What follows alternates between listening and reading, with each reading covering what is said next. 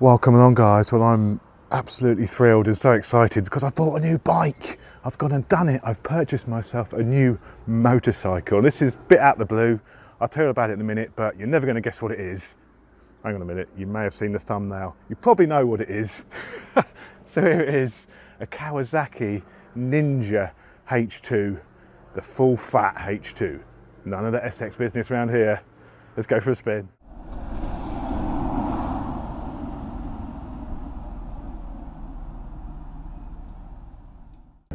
Here we go.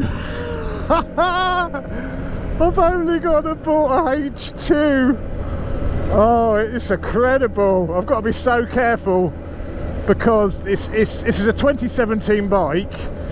It was registered in early 2018 and it's got 2 miles on it. It's been sat about for a year, more or less. 2 miles.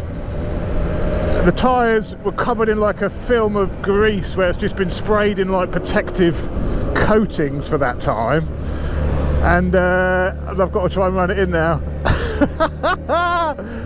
It's unbelievable. The quality of it is incredible. It's not as wide as the H2SX. I thought it might be really uncomfortable, but it's more comfortable than the GSXR, I'm pleased to say. I think it is, first impression. What's that noise? Since I saw this bike and decided to buy it, I've been in a bit of a hazy dream. I'm like, it doesn't seem real that I could possibly afford a H2, and it's just come out the blue. I wasn't expecting to buy one. I'll talk about why I've got this and everything which has happened, but I can't believe it. I've got a Ninja H2. I've bought this bike without I'm not sure if I've ever even sat on one, let alone ridden one. I think I've sat on one once. I've never ridden. I've bought a H2 without even riding one. I mean, what is that all about? And why have I bought this? Am I crazy? I haven't got any other cameras set up, of course, because this has literally just turned out. It's just been delivered. So I've rigged up no cameras on it. So you've just got the one camera for this one. But this is just a little introduction to my new bike. There's going to be all sorts happening with this. A build series. I've got plans. As you can imagine, I've got plans. It's got a quick shifter and blipper, I think. I think the 2016 bikes came with the quick shifter and blipper. I don't know. I'm not going to test it to be sure just yet. I'm just a little bit worried at the moment about those tyres because they've been sat about with a film of grease over them. I don't want to be that guy that buys a new H2 and then crashes it instantly. Oh, what's that noise? Oh, what's that noise? That's not a nice noise. I love the clocks where they just light up with the colour that you're doing, so you can only see the colours that you're doing. What am I talking about? Okay, so why have I bought a H2? What the hell is going on? Well, it's a long story really. Why I've got this. It's a long story.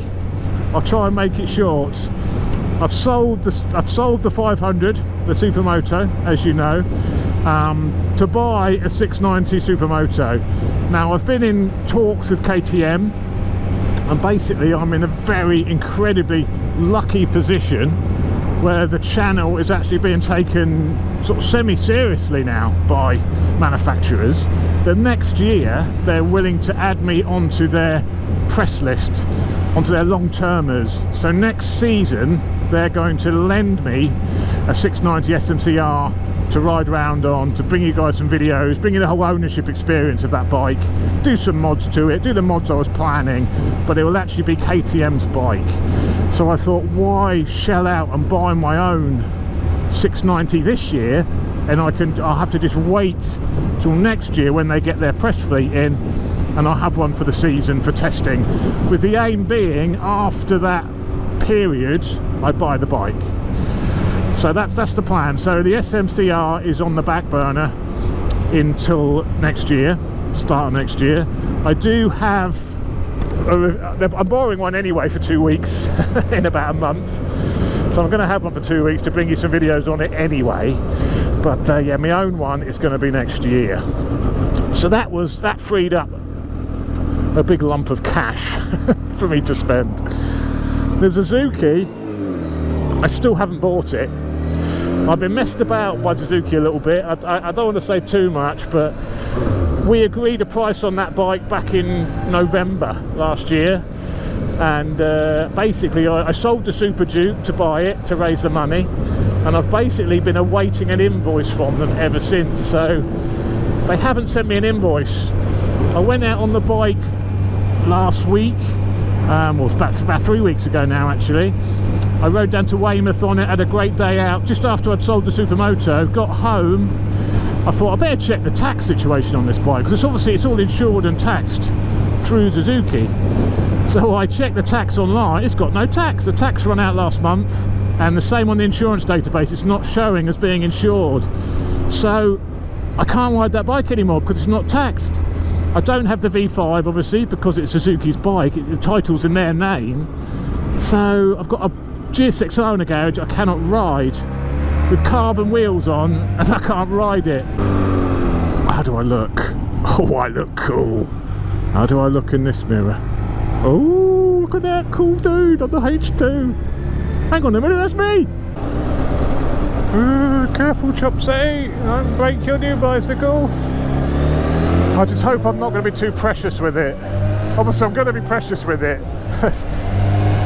It's the most expensive purchase I've ever made, apart from my house. So I'm going to be precious with it, but I don't want to be too precious with it. But every time there's a little mark on it or anything, oh, I don't want to use that again, it's getting damaged. It's going to be used. That's what I've promised myself. There's no point buying this if you're not going to use it. So I'll draw the limit of taking it on track. I may take it on track one day, but I've got no plans to track it at the moment. You know, it's going to get modded. I'm going to do work on it. I'm going to take it apart. You know, that's going to happen. It's not going to get abused. Wow, maybe a little bit, but not overly abused. It's going to be fun. Oh, it changes direction, nice. Remember the oily tyres. Tyre wear is a concern with one of these. As you can imagine, apparently they like to eat back tyres. Who would have thought? I mean, the thing with you know, if I do just get it lightly tweaked, just lightly, you know, power commander exhaust, you're knocking on the door of sort of 230 horsepower at the back wheel. That's a lot of power. I mean, the bike, these are, you know, relatively heavy. I think these are about 225, 230 kilos. So, you know, they're heavier than the GSXR. I mean, this standard, I suspect the GSXR might actually be slightly faster, to be perfectly honest. So I don't think these standard, you know, are the be all and end all of it. I think the way it makes its power, because it's got the supercharger, is obviously going to be what the differentiator is compared to the GSXR, which is obviously a bit more peaky. This is going to make that power probably, you know, throughout the whole rev range. But I think out and out throttle on the stops, the GSXR may even prove to be quicker until you do a little bit of tweaking. Those brakes are excellent. M50s on this with the full Brembo master cylinder setup. They're really nice. Come on, mate, on your Triumph. I'm up for some filtering, mate. Please, nobody damage my bicycle.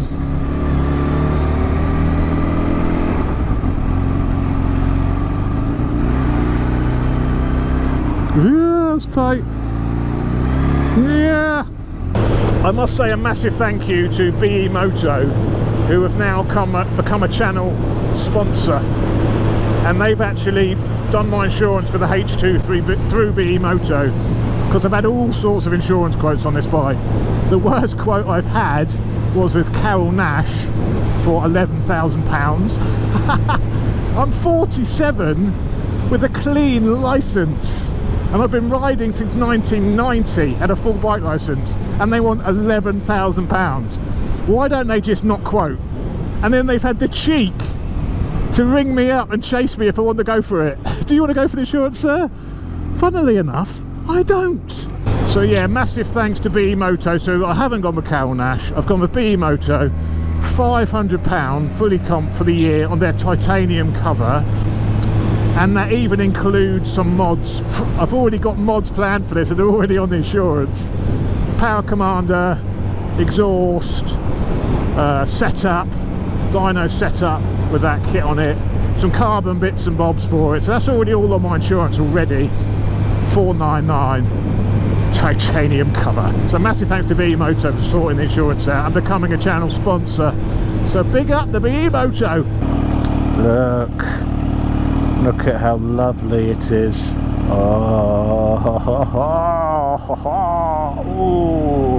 So yeah, so I've got to run this in. I think it's a 600 mile, well it's normally 600 miles isn't it, until the first service. Don't know if this is any different, need to check. I actually don't know much about these bikes. I've bought a bike and I don't really know much about it at all. I've never done that. This is you know, I've been thinking of one. I've always loved the H2. I've always loved them ever since they came out, but I don't know much about them because it was a bike I thought I could never afford, so why look into them too much, if you know what I mean, because it's not a bike I can ever buy. But now I've got one, I better start looking into it a bit. I feel like I'm going to wake up in a minute and be like, oh, do you know, I actually had a dream I had a H2. About 6 months ago I had a dream I had a H2 and I really liked it. Maybe that's subliminal messages making me buy one because of that dream I had. Maybe it's Kawasaki planting these subliminal messages into my head to buy a H2. But yeah, I had a dream I had one. And now I've got one and it just feels very dreamlike. Oh my word. Pinch me somebody. I love it already. I was a bit uncertain. I've had sort of buyer's remorse all week. I've paid £200 deposit and I've had like 5 days to go back on the deal and lose my deposit. And I've been close a couple of times. I was just like, can I spend that much money on a bike? Can I spend that much money? I haven't even ridden one. I don't think I've even sat on one. Can I do it? And I've nearly backed out a couple of times. But now, riding this here, I'm over the moon that I went through with it and I've done it. It's incredible. I can't believe this is mine. Absolutely incredible. I've got a Ninja H2. The actual rear tail of these is adjustable. It's got like that seat can move back and forward to it. So the seat can literally push it against your arse. So you've got that behind you when you're accelerating to hold you on the back of the bike. So you can adjust all that. I'll show you all that when I walk around in a minute. We'll pull over in a minute. I've got my good camera with me. We'll walk around the bike and I'll introduce you to a new member of the team. There she is. What an absolute beauty. So I'm just outside Lumi's and it's shut and there's still lots of cars going by. Yeah, it's an incredible looking bit of kit, eh? I'm absolutely in love with it. I am in love with it. Just the whole quality of the bike is just exceptional. One thing I read about, I've not even played with yet, but these are adjustable. These whole sections move back and forward so you can get it right up against your bum to sort of support you when you open it up. So you sit in that little area there and these move back and forward. Oh, it's just so nice. So nice. That's the boot, yeah, that's the inlet for the boost, and the supercharger's the other side of that, so that is where your inlet is for the boost. And apparently on the inlets only one of these is real. Only that one is the real scoop, that one is a fake. Only the H2R has that as a scoop apparently. But it's just absolutely gorgeous. All details like this little area here. Just, I mean, that paint, it's just lovely. Let's turn it on. It's turning me on. Clocks. I've had to play around with the clocks. There's not much information on there. She is supercharged.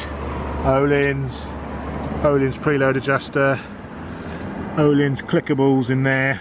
There'll be a preload and rebound adjustment. This tyre's a bit of a worry. It's just slippery as hell here. Where the bike's just been sat for a year in the showroom, spraying grease onto it, it's all gone on the tyre. I've tried to clean out with the baby wipe, but it's still really slippery.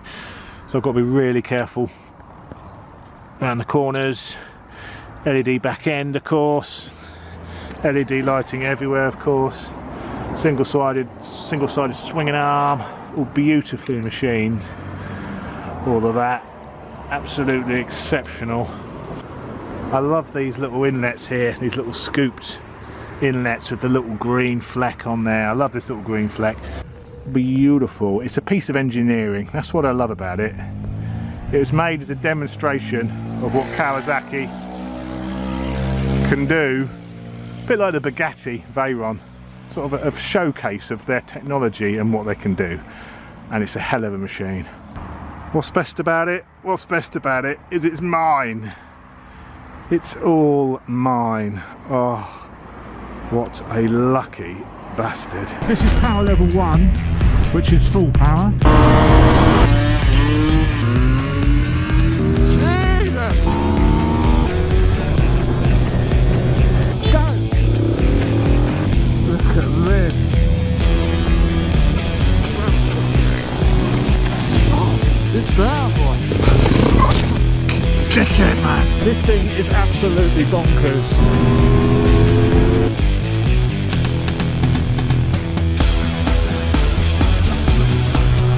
It's also pretty quick.